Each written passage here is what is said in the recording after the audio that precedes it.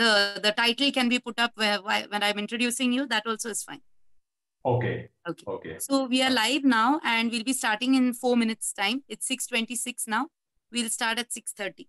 So we have a few minutes. Yeah. We'll wait for the others to join. I'm here. Yeah. Thank you. Okay.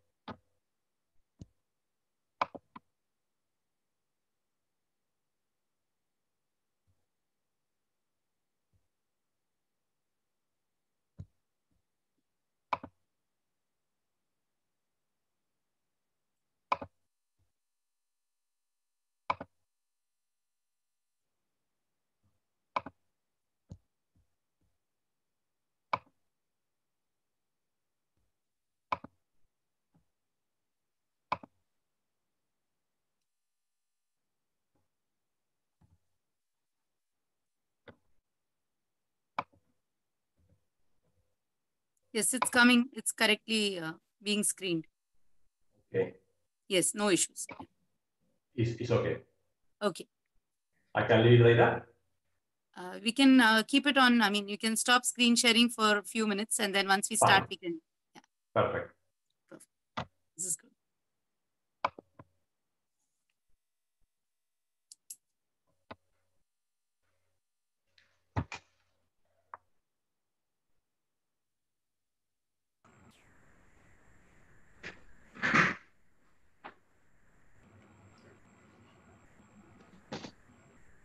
Hello, Caroline. How are you? Good. How are you?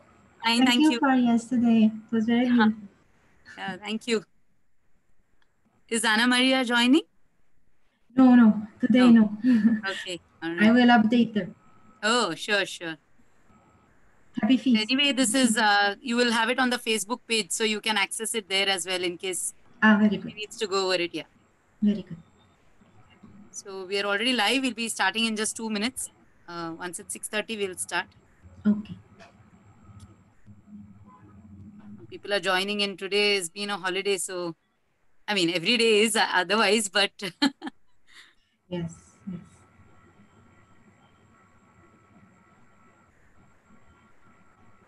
So Dr. Iturbe, you finished with your touring. You were touring someplace in between, right? Now I'm in Argentina. Yeah. Still I will be for some time more, then I will go back to India. Okay. So when are you coming next month, September? Hopefully, yes. Depends also on the availabilities of flights, and at this moment it's a little bit irregular, no? There are no regular flights. Okay. That's the main difficulty. That's true.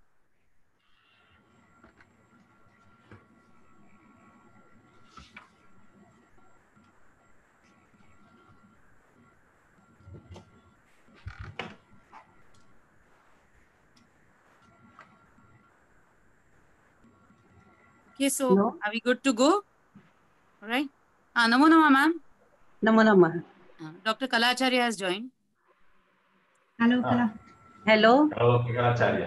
Nice to meet you. Hello. Dr. Iturbe is there? Hello. Yes. Hello, Dr. Kalacharya. Hello. After a long time, Mariano Iturbe.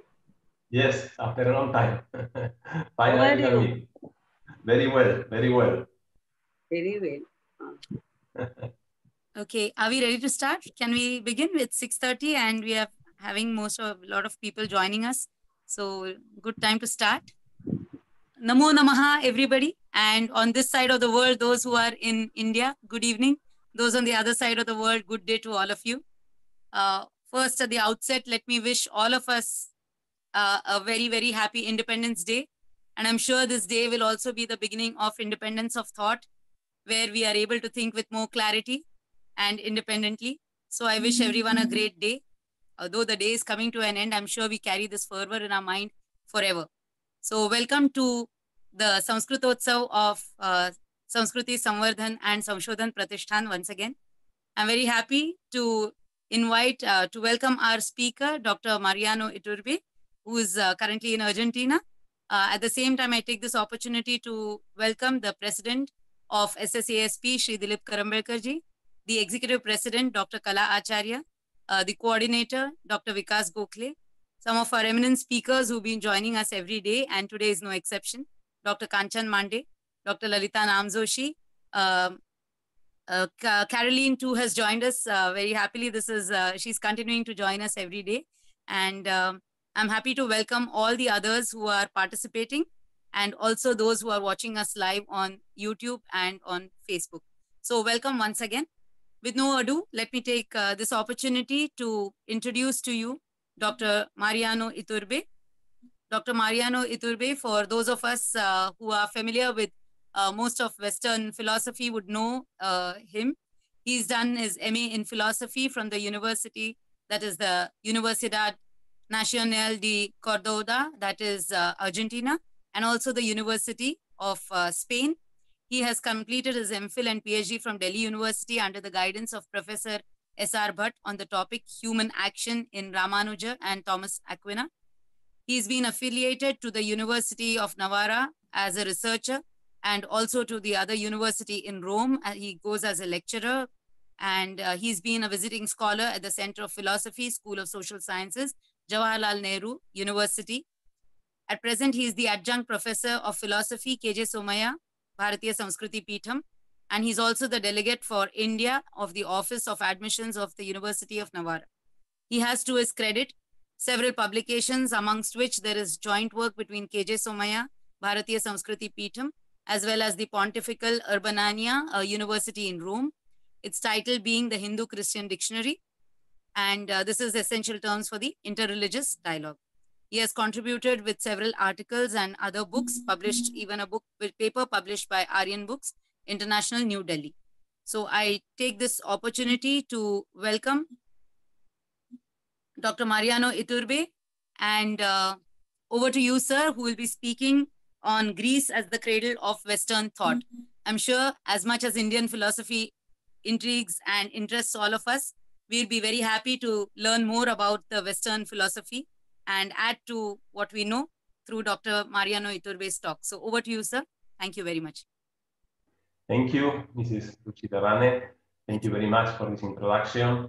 I greet also Dr. Kalacharya, Director of the Institute, whom I know for so many years. And to all of you, of course, I also join the greetings for the Independence Day of India today, 15th of August. And we have 1 hour, no, for the time for the presentation? We have 45 minutes with a few minutes for questions. So that way. Fine. Perfect. Perfect. So I will share with you also a PowerPoint presentation. And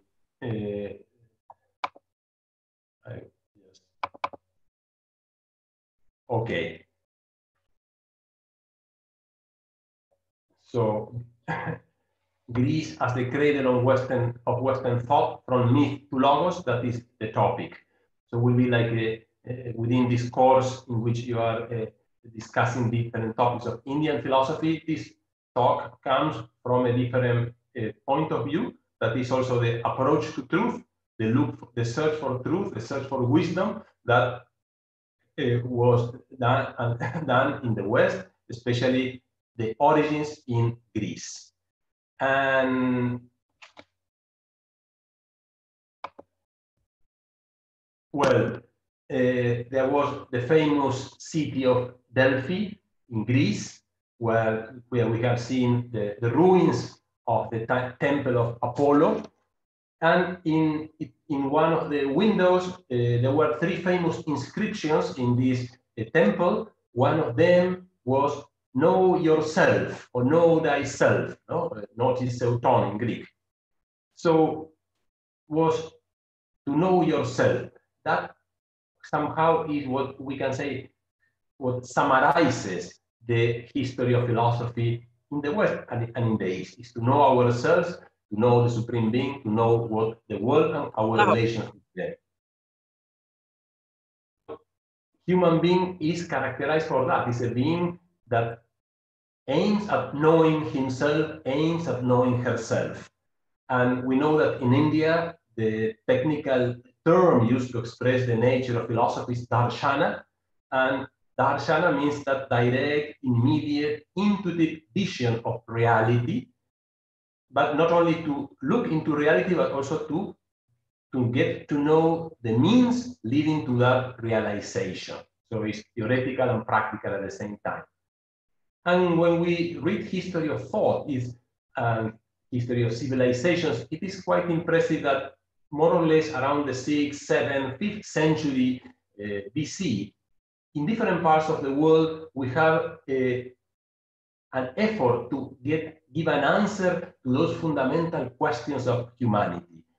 We have Vedas, Avesta, Confucius, Lao Tse, Tirthankaras, Buddha, Homer, Euripides, Sophocles, Plato, Aristotle, all of them more or less around the same time, seeking an answer to these fundamental philosophical questions. Where have I come from? Where am I going?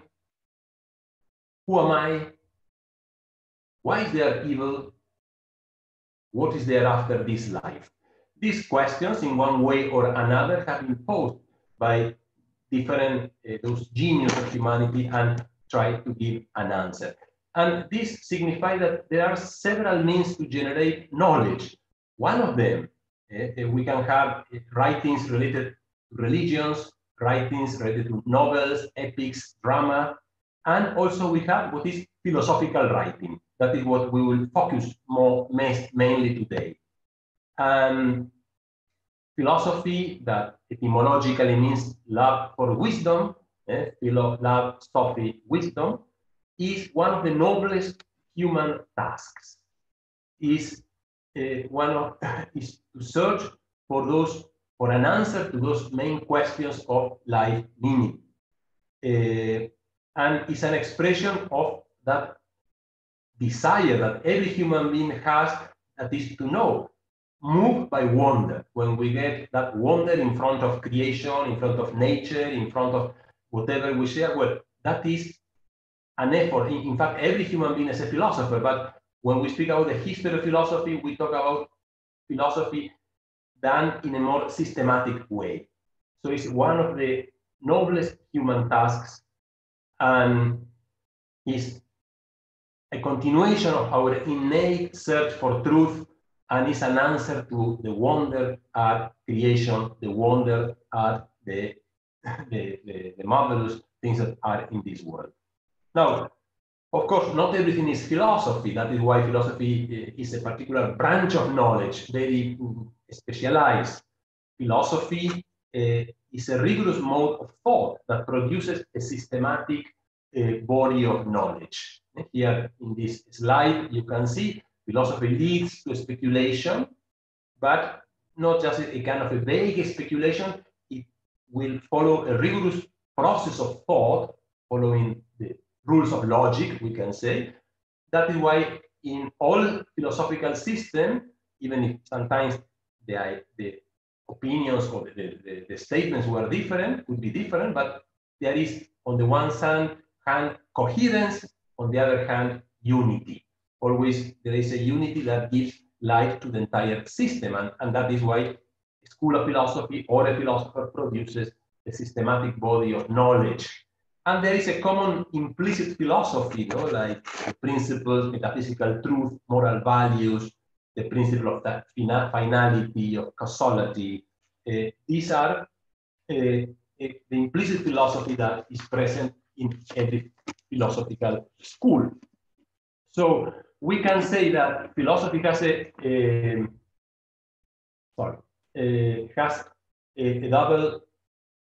double purpose. No, it's a way to come to know about the fundamental truth of human life, and it's also an indispensable help for a deeper understanding of religious knowledge. Philosophy and religion, so philosophy and theology, should go together also. In fact, philosophy means to reject this danger, that is the pessimism about the power of my reason. Pessimism about the power of my reason leads to a skeptical outlook, means I doubt that I can reach what truth is, or relativism, that truth is absolutely linked to my own opinions, my own feelings. Therefore, it's difficult to reach a common truth, or agnosticism. The truth is like veiled, hidden for ordinary citizens. Well, if we fall in any of these three attitudes, logically, we will be unable to do philosophy, because we will be thinking that it's impossible to know the truth. And philosophy, perhaps, instead of looking into what being is, in what reality is, will end discussing only on the possibilities of human knowledge, whether I can know the truth or not. And then we can not, we lose the richness of what is true philosophy. Here I want to read a quotation that I find it quite enlightening. Pope John Paul II, who not only was a religious leader, but he was a philosopher.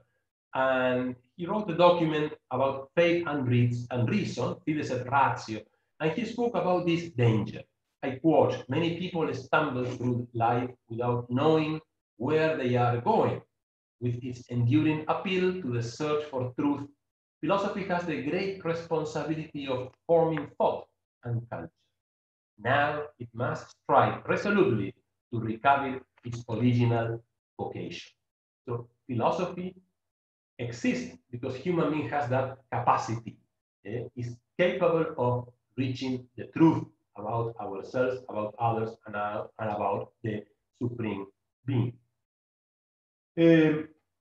Now, this introduction was a little bit to clarify what philosophy is all about, what is the nature of philosophy, what is the aim of philosophy. Now the next point will be, why do we talk of Western philosophy or Eastern philosophy? Why do we say that Western philosophy started in Greece? So let's focus now into Greece, into this country and this civilization, because when we speak about this Greek civilization that happened centuries ago, we are talking not only of the geographical country of Greece, but the entire surrounding areas that were influenced and dominated by Greek culture. So the Greek civilization, because Greece was the right place for the beginnings of the philosophical activities in the Western world. So now we'll try to analyze why Greece was, we can say, the chosen place for philosophy in the West to begin. And we'll go thousands of years ago, we'll go to the Aegean civilization. So the Aegean civilization first has a very ancient period of thousands of years. We can call it the Stone Age, which was like the polygons. And of course, we don't have anything written, but there, of course, is already sort of civilization. And then it was followed by the Bronze Age. And somehow towards the end of the Bronze Age is when classical Greek civilization started. So the Stone Age, Bronze Age prepared the future ancient Greek civilization. Within the Bronze Age, and I will not enter into details because that is out of the scope of this talk, but just in order that help us to understand more, we have several civilizations. First, the Cycladic civilizations. I go a little bit back to the map. So here you see in the map the Aegean Sea in the middle between Turkey, that at that time was Asia Minor, Anatolia, and on the left we have Greece. And all these islands that are on the Aegean Sea are what we call the Cycladic islands, and where the Cycladic civilization evolved from 3,200 years BC onwards. After that, in the island of Crete, at the south, you see the big island of Crete, we have the Minoan civilization. And that also was very important. In fact, Crete developed a civilization that was unknown to the rest of Europe. So in the island of Crete, a civilization evolved with a lot of art, sculptures, and different cultural products that were absolutely unknown in the rest of any European region. Then, after the Minoan civilization, we have the Mycenaean civilization, and on the main line of Greece, and then after the Mycenaean civilization, we will have the sort of a dark age, and later on the Greek civilization.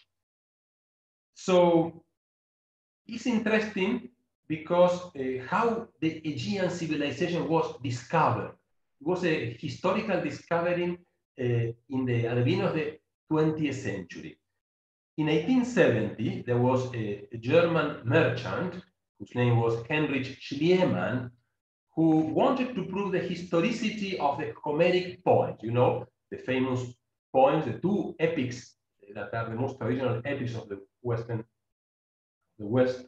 are Iliad and Odyssey, the two written by Homer about the Trojan War, etc., etc. So, myth and histories about it.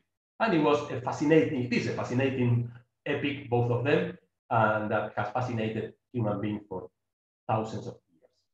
And Heinrich Schliemann traveled to the area of Troy, in what is now Turkey, in Asia Minor, to try to prove the historicity of the Homeric poems. So he began the excavations on the site of Troy, but there he found remains of a far earlier culture he didn't know.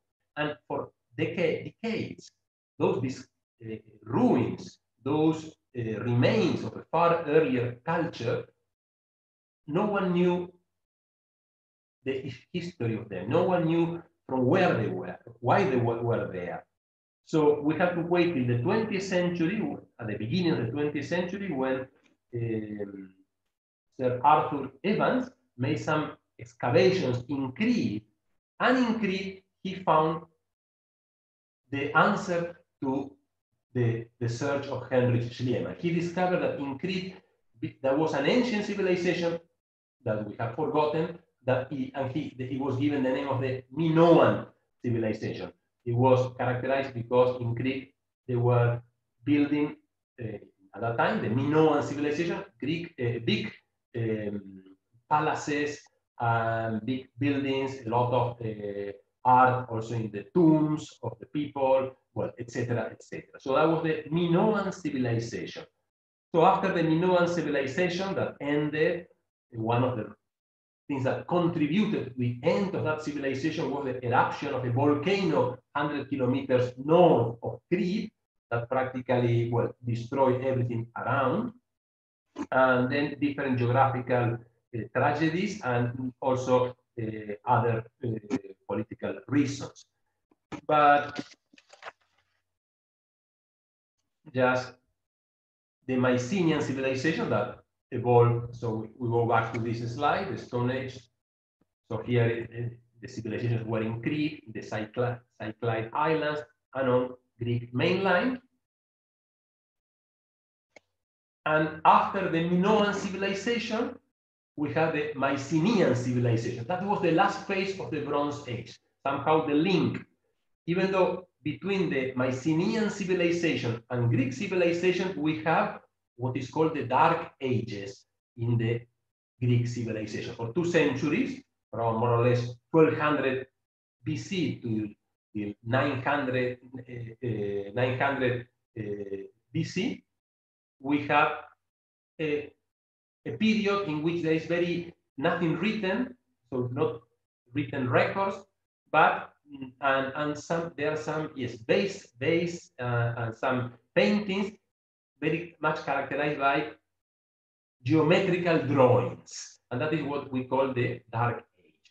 And at the end of that, and after the Dark Age will come the Greek civilization. But just to show something, the only sculpture that remains standing from the Mycenaean civilization is this, the Lion's Gate at the city of Mycenae, in what is Peloponnese now, that peninsula at the southwest of Greece, the Peloponnese. Well, we have this gate. It was the main entrance to the city of Mycenae, and on top cannot very well see, perhaps, but on top of the entrance, there are two lions standing and a sort of a pillar in the middle on top of an altar. Well, we don't have many details, but it's amazing because that is the only sculpture that remains from this period. So we're talking about something that has been there for more than 3,000 years, almost 4,000 years.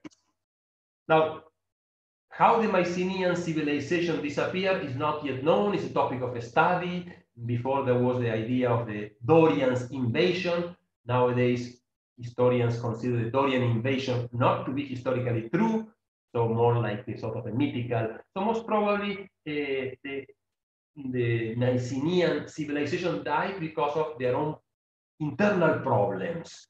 And there was little by little a slow decline, and as I said, went into that period of transition that was the Greek Dark Ages, and then in the 9th century BC, or especially in the 8th century BC, started the ancient Greek civilization that will last till the year 146 before Christ, 146 BC, when the Romans conquered Greece after the Battle of Corinth.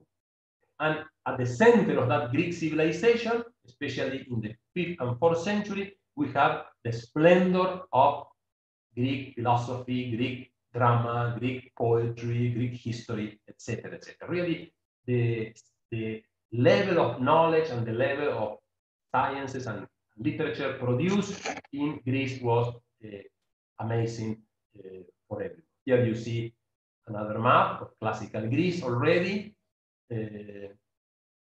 And when we talk about classical Greek civilization, we distinguish also different periods. The first period is the archaic period within Greek civilization, 750 to BC, so 8th century BC till the end of the 6th century BC. There is when already the Greeks have an alphabet and they began to write in Greek. It's the beginning of Greek literature, and we have poets like Homer, who said, author of Iliad and Odyssey, Hesiod, who wrote about also the cosmogonies, the book of Works and Days, and the origin of the gods. Then we have also the beginning of the polis. Polis means city in Greek. So the Greek civilization was characterized for having several city-states, like Singapore, we can say. City-states, small, independent, that at the same time were related to the other city-states, but each one was like a small country in itself. And that gave a lot of splendor to Greece at that time. At the same time, was also a source of conflicts, and some wars were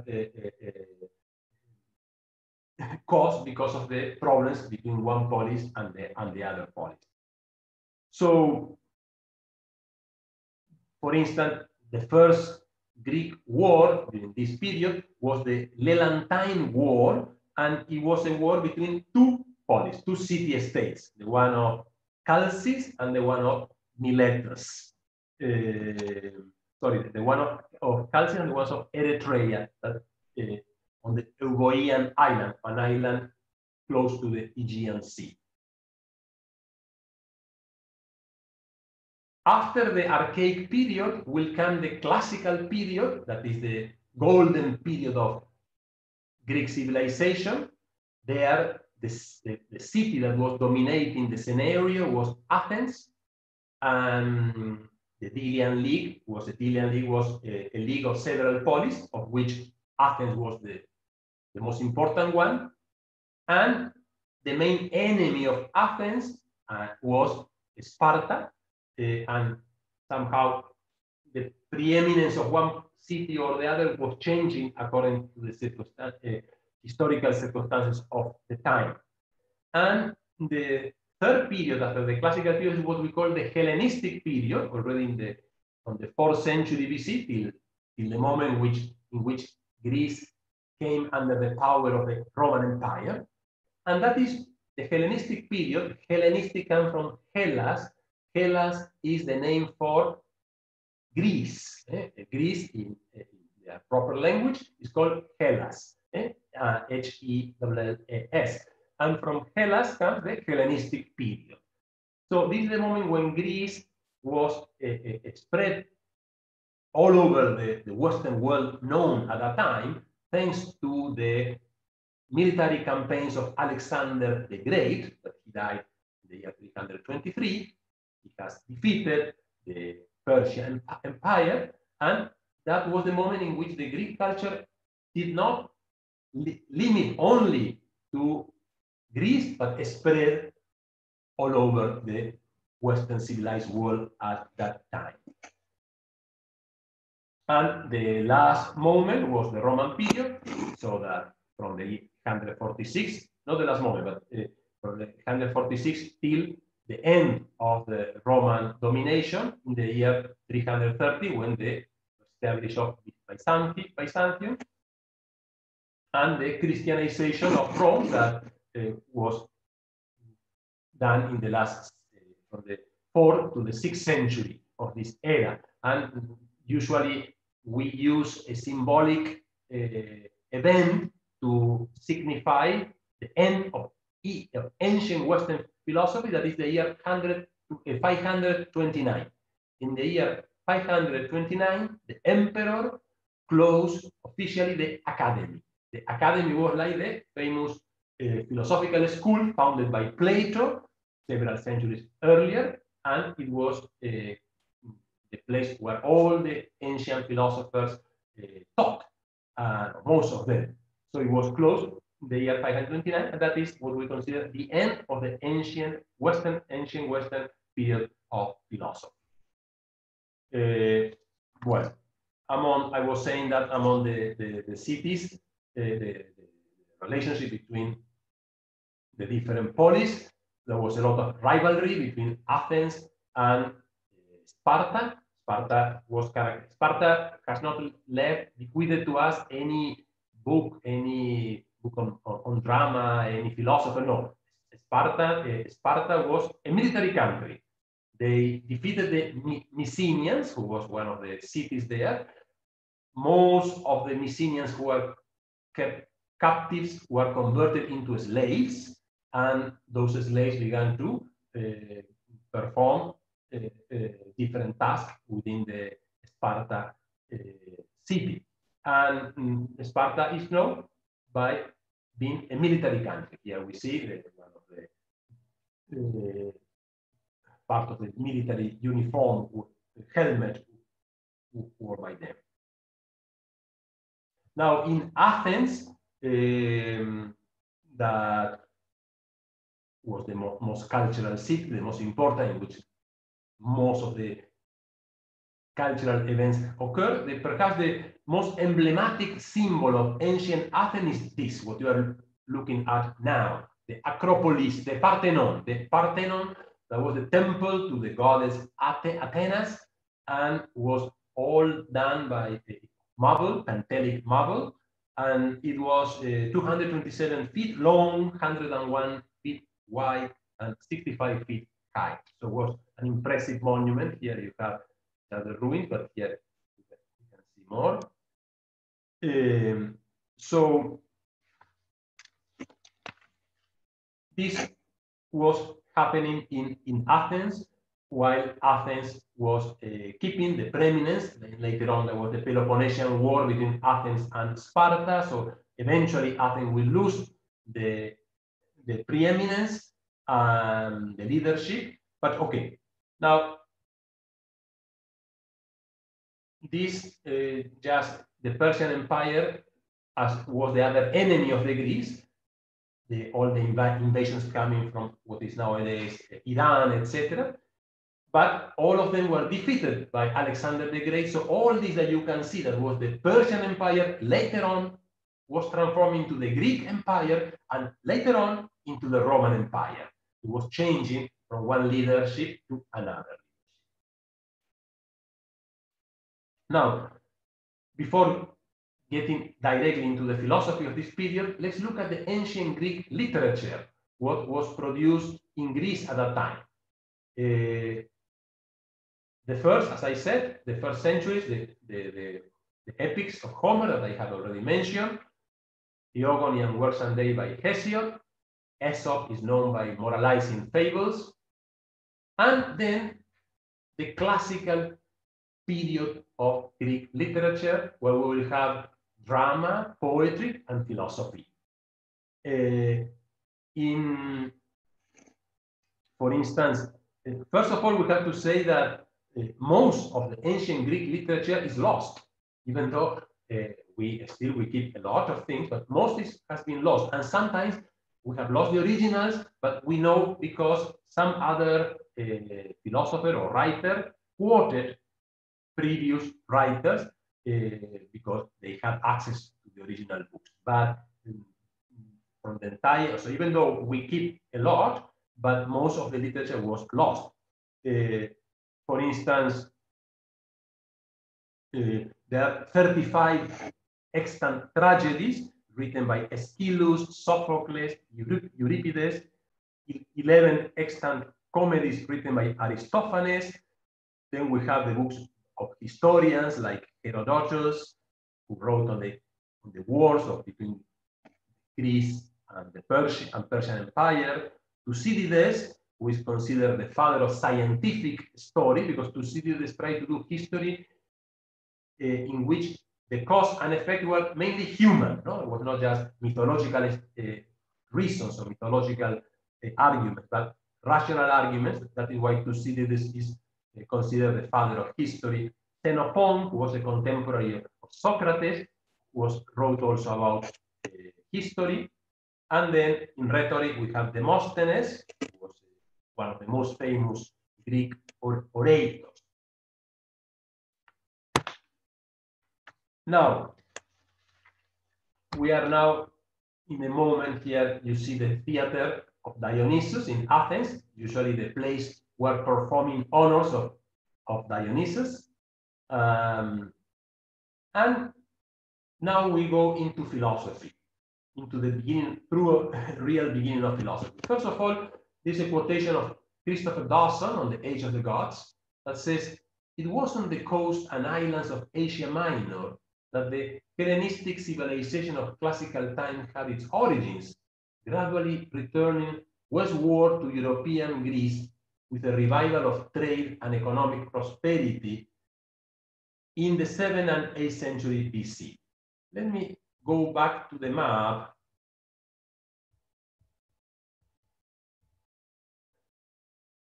To the preview.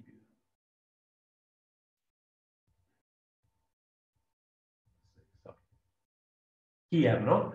As you see, Greece is on the left, so on the west, then the Aegean Sea, then the coast on the east, on what is nowadays Turkey, on Asia Minor, it was called Ionia. And in that Ionia, there were several colonies, even though it was not Greece, but they were under Greek power, and they had been colonized by Greece. That is why Ionia was a very prosperous area. We have cities like Miletus, Samos, and others, and there is where philosophy begins. So the first philosophers come, precisely the first three philosophers, Thales, Anaximander, and Anaximenes, come from Miletus. I think from Miletus, here you can see, and that was because Greece expanded towards the east, and then from the east came back towards the west. So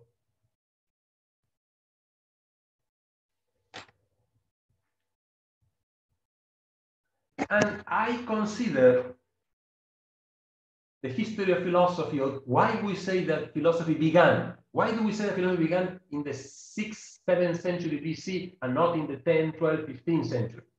Because philosophy represents that clear path from myth to logos, from a mythological explanation in which everything is explained through unknown supernatural forces to a rational explanation of cause and effect of the origin of the world, and of the big issues of mankind.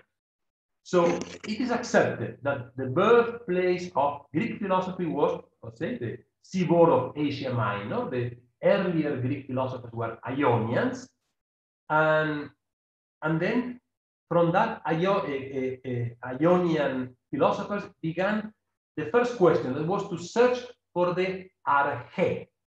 The arche or arche was to find out the principle, the origin from which everything comes out.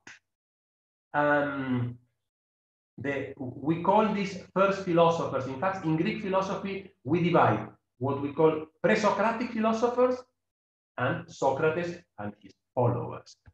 So pre-Socratic philosophers are all those who came before Socrates, of course, but they are also characterized first because they exercise this path from myth to logos, and also because they were seeking the material cost of the world, and also how this material cost was evolved into the entire reality.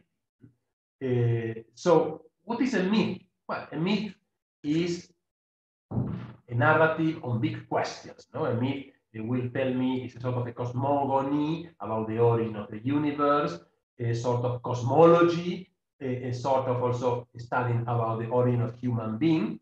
But somehow in a myth, all the explanations are a sort of a mythological, supernatural explanations, not natural explanations, not rational explanations.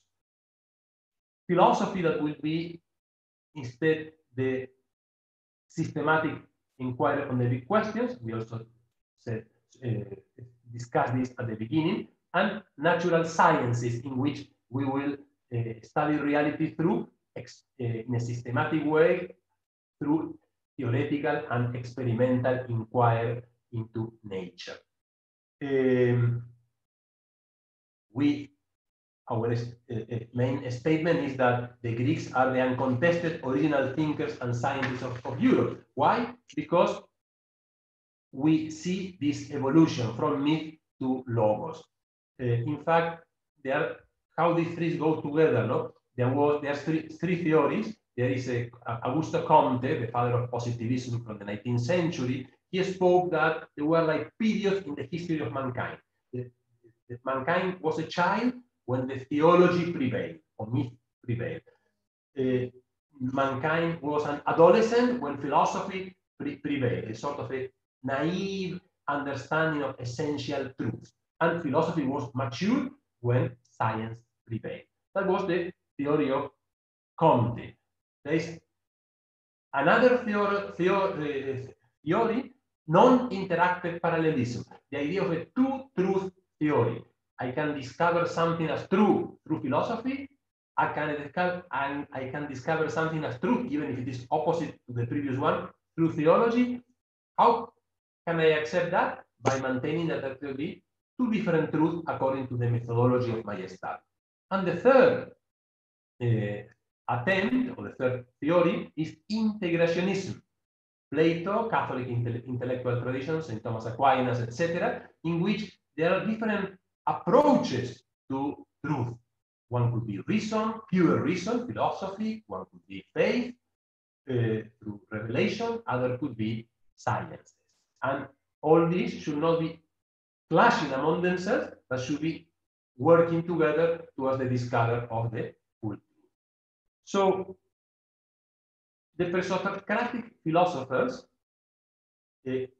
were mainly philosophers of nature. Sometimes we distinguish between all those philosophers, between Socrates and those who continue after him, by specifying this, that they were looking into the beginning of nature, into the origin of nature, while Socrates shifted the interest of philosopher toward man, toward human being, toward ethical issues. This does not mean that the pre-Socratic philosophers never discussed ethics, but it means that their main point was the origin of nature. And here is what I said, the arche or arche would be written with A-R-G-J-E or A-R-C-H-E. So the arche is the source of everything. This is what the pre-Socratics were looking, which was the source of everything that exists. Because the pre-Socratics, as every philosopher, is always concerned with the topic of change. Things change, but at the same time remain the same. A human being could be a child, a youth, an old man, or an old woman. So, but remains the same human being. So how is the relation between the one, and the many?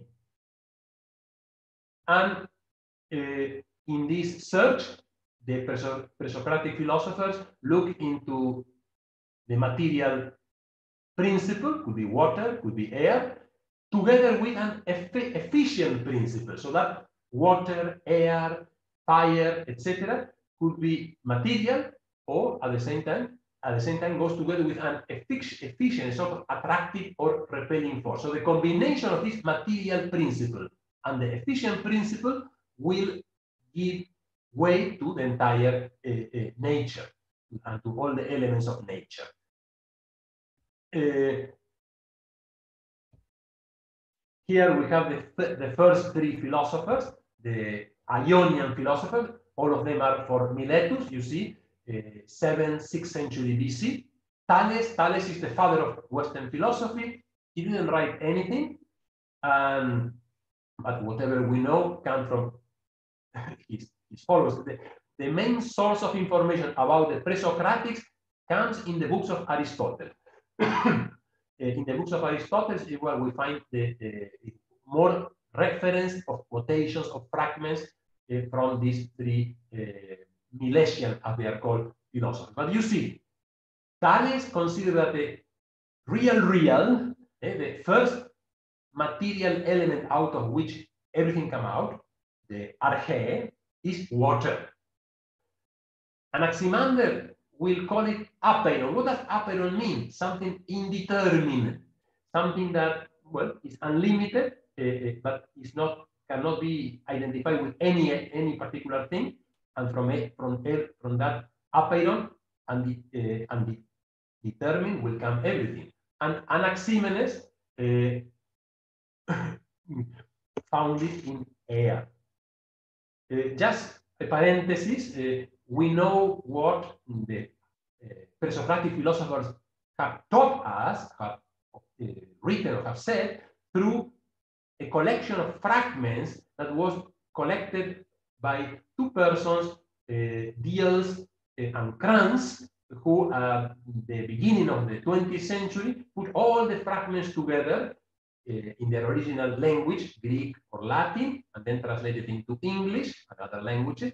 And there we can find first testimonies given by philosophers centuries later, then fragments that have been kept, attributed to each one of the pre-Socratic philosophers, and then any other literature that refers to them. So that is our main source of information. And it's a growing, it's a work in progress, because from time to time, some papyrus is discovered, some fragment is discovered, and enriches our knowledge, our understanding of the teachings of the pre-Socratic philosophers. After the Milesian philosophers, we have then Xenophanes and Heraclitus. Xenophanes is also very interesting. He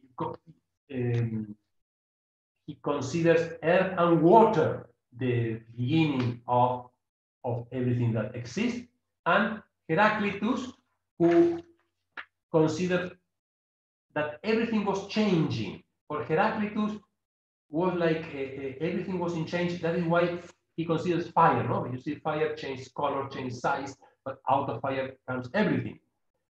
So, and that we underline all those changes, we have the logos, the rational principle that gives explanation to all those changes. So Heraclitus was known as the obscure because he wrote a book on nature, and his phrases are very enigmatic, very difficult to understand.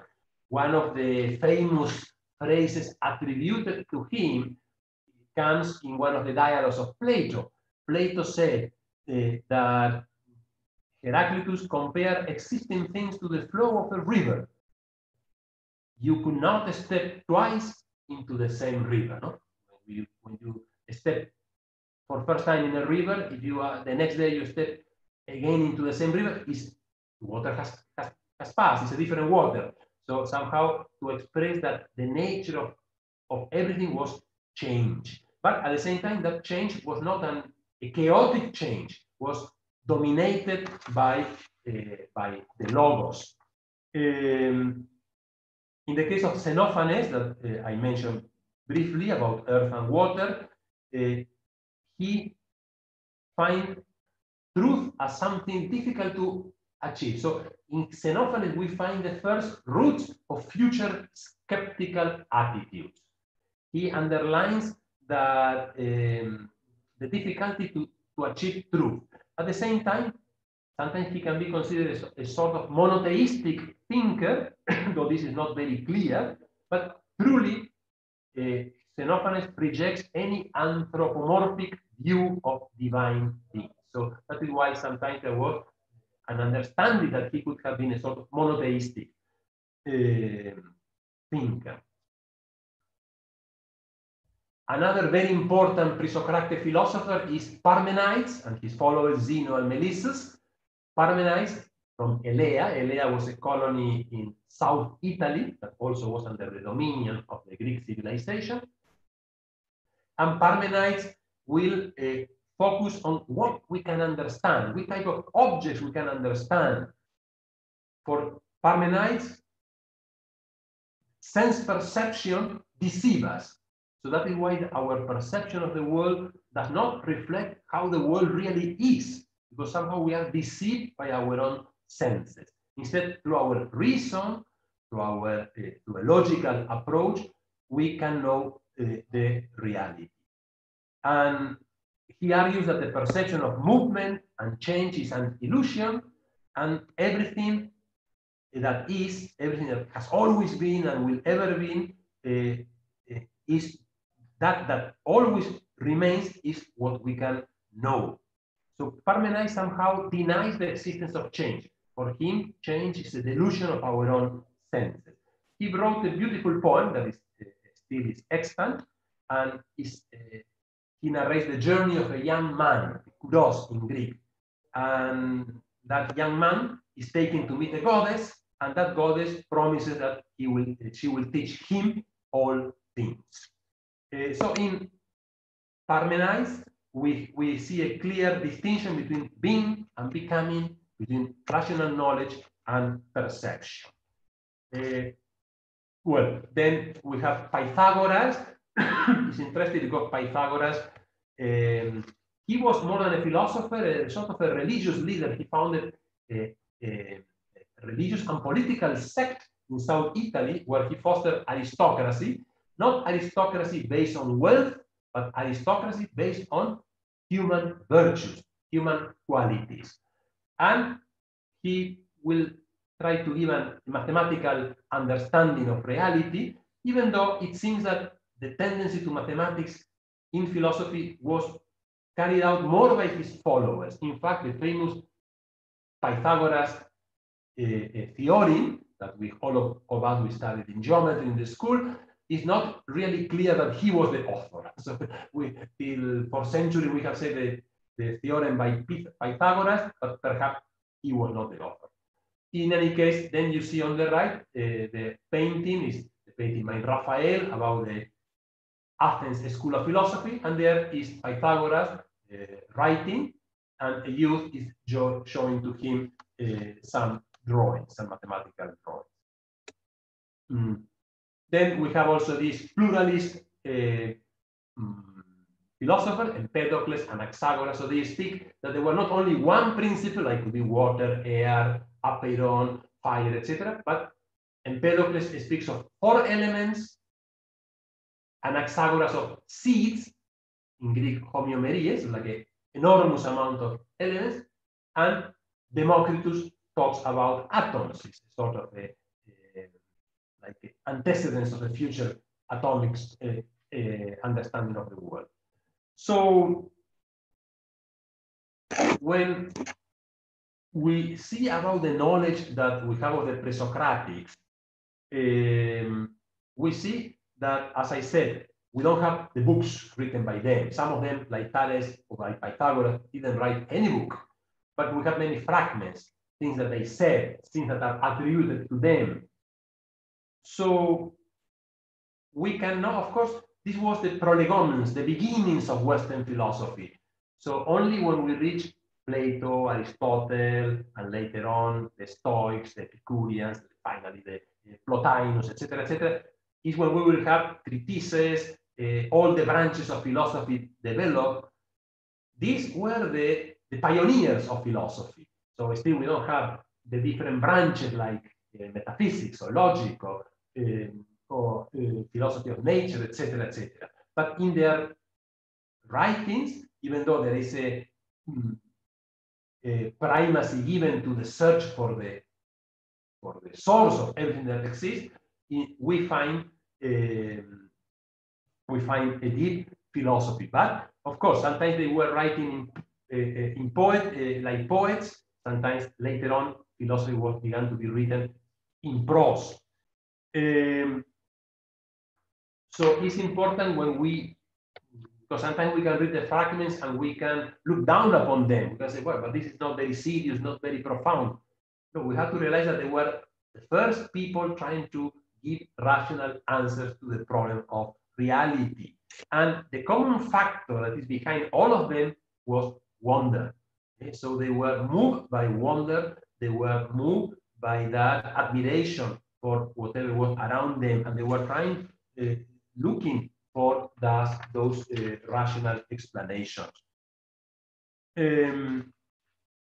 Just in this, perhaps with this I can finish with this slide that summarizes the most important aspect of the legacy of the pre-Socratic. No? First of all, the main problem that they were discussing was the relation between the one, that arche, the first principle of everything that exists, and the many, whatever exists around us today. Only they didn't find the solution. As you say, for Heraclitus, everything was movement, nothing was permanent. There was no one principle. For Parmenides, everything was one, and what was the many was just an illusion. So only with Plato, with Aristotle, this problem will be solved. They were cosmologists in the sense that they were interested with the origin of the cosmos, of the world, not so much with the problems of human being and political, ethical problems that will happen after Socrates. In Parmenides, we already see the discussion between the relationship between sense perception and reason. Sense perception is invalid, while reason is valid. And in them, we find the root of future philosophic tendencies. So the entire philosophy that will evolve through the West will finds their roots in the pre-Socratic philosophers. So that is why we say that they constituted the first attempt to attain rational understanding of the world. So finally, I would like to say that it could be really affirmed, it's a truth, and I believe it, that the philosophy developed by the Greco-Roman world from the 6th century BC to the 6th century of this era, when we finish ancient philosophy with the closing of the academy by the emperor in the year 529, this period, almost one millennium, has laid the foundation for all subsequent Western philosophy. Hence, classical Greece is considered to be the seminal culture which provided the foundation of Western civilization. Still, we have to know more, and we perhaps future discoveries in the years to come will enlighten us more about secrets, we can say, or things that have happened, that have been taught by the pre-Socratic philosophers, and we are open to those new interpretations of that new knowledge. But so far, whatever we know help us to affirm with certainty that yes, they are the first attempt to attain a rational understanding of the world. And with this, I complete my presentation. Thank you very much, and I hope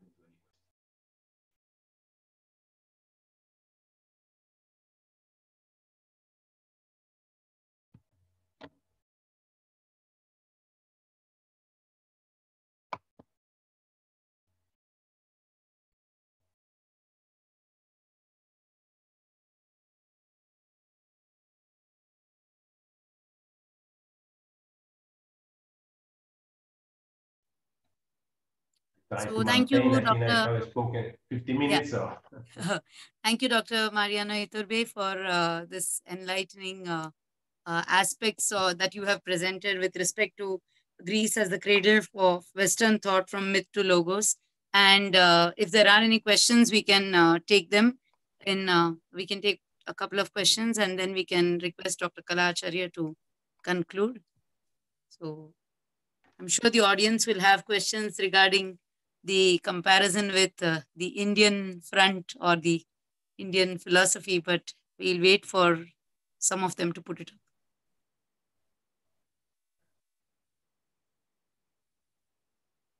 Yes, about the relation between India and the West, of course, it's an open question, even not only with India, with other Eastern civilizations. Sometimes we find similarities, but it's regarding particularly the Greek philosophers of the ancient times, pre-Socrates, and then Socrates, Plato, Aristotle, etc., and India. Some points you can say, well, there are similarities, but at the same time, there's no any scientific proof that they knew their different philosophies. We cannot know whether Aristotle knew Indian philosophy. At least he has never referred to it. So that is why it is an open question to that.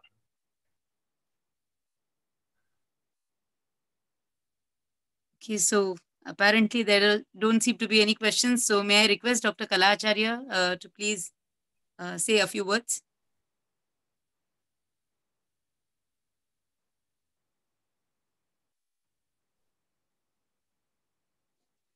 Dr. Kalacharya? Atharva, please unmute, ma'am. Yes, ma'am. Yeah.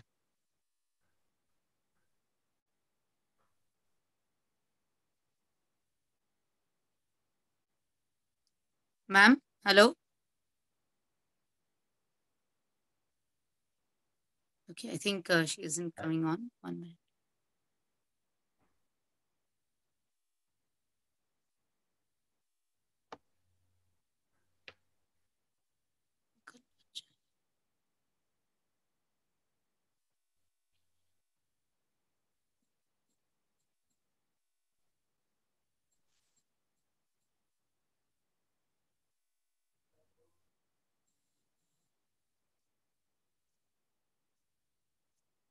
Okay, this morning she was having, okay, 1 minute. Ma'am? Ma'am? Hello? Hello, ma'am? Just give Yes.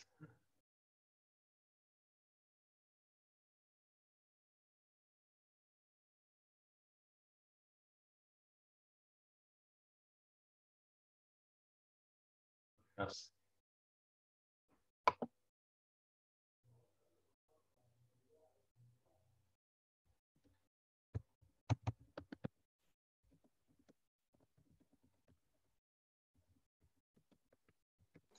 नाही ma'am response नाही होते.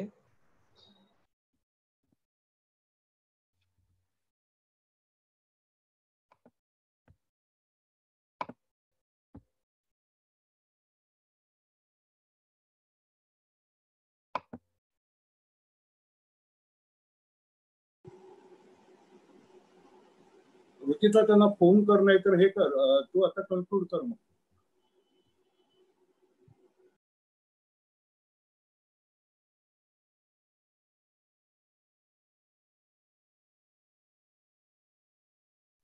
I think there is some problem with the network. Ma'am is unable to come on live. So on behalf of SSASP, I'd like to thank Dr. Mariano Iturbe for a wonderful presentation and enlightening one, giving us those aspects of... Hello, Ruchita. Am I audible? Yes, you are audible. Please carry on. Dr. Mariano Iturbe, thank you very much for such an eloquent exposition of the your theme, Greece as the cradle of Western thought. What I want to say is that you, in the beginning, you said that know yourself or thyself was one of the three famous inscriptions of the temple dedicated to Apollo. And you may be knowing that even Lord Buddha all the endeavor of all the Upanishads was also about to know oneself. And Lord Buddha says how to know oneself. He says Atma Dipo Bhava. I am telling Sanskrit version and not the Pali I am quoting. He says Atma Dipo Bhava. Be a light unto thyself. And that is the same which was said again by Krishnamurti and Osho. Then you said that philosophy is love for wisdom, born out of the quest, how and why I am born. And Eastern philosophy also thinks about on the same line, koham kutaha agataha kutra gantavyam. But the main difference is that it is not only it. Indian philosophy does not stop by kutra gantavyam, where to go or where from where I have come.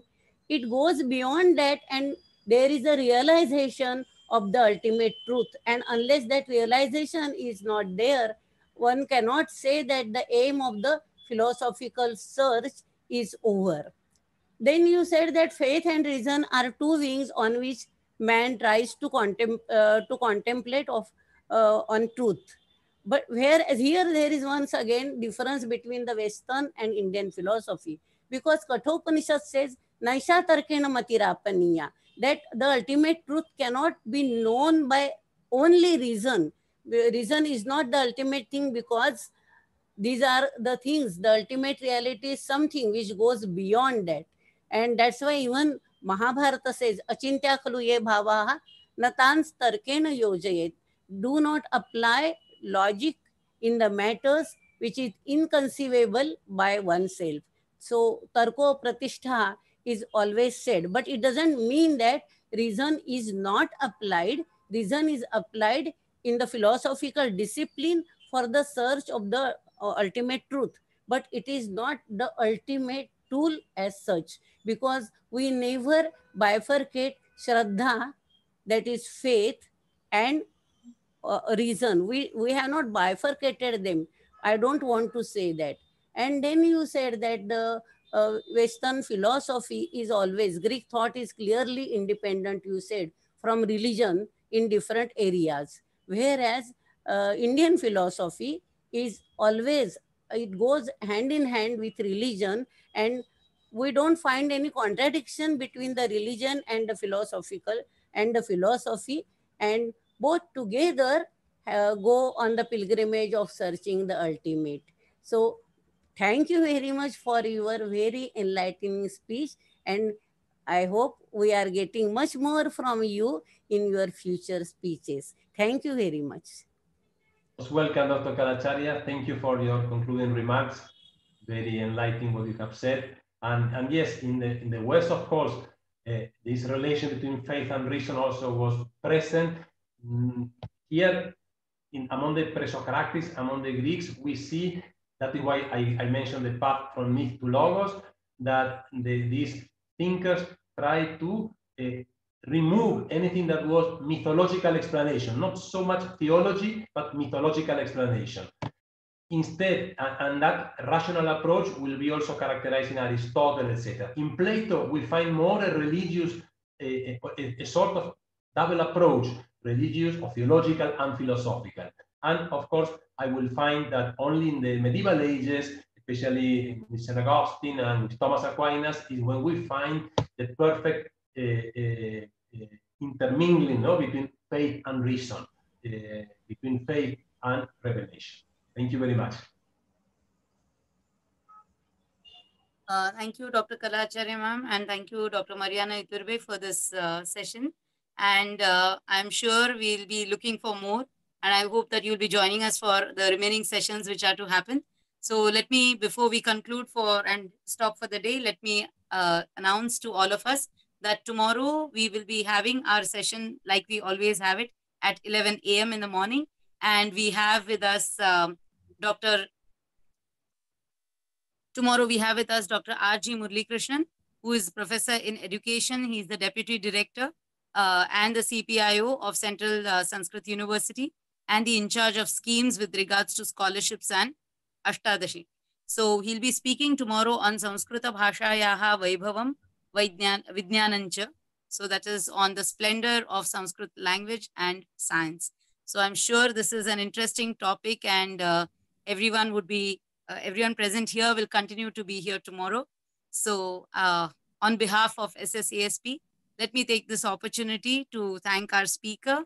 Along with that, let me take this opportunity also to thank the President, Shri Dilip Karamberkarji, the Executive President, Dr. Kala Acharya, some of the eminent speakers who are present with us, Professor Nilima Kadhe, Dr. Kanchan Mande, Dr. Shriram Agashe, Dr. Lalita Namzoshi, and I hope I have not missed any of the other speakers who've been present, Dr. Ranjana Naigaonkar.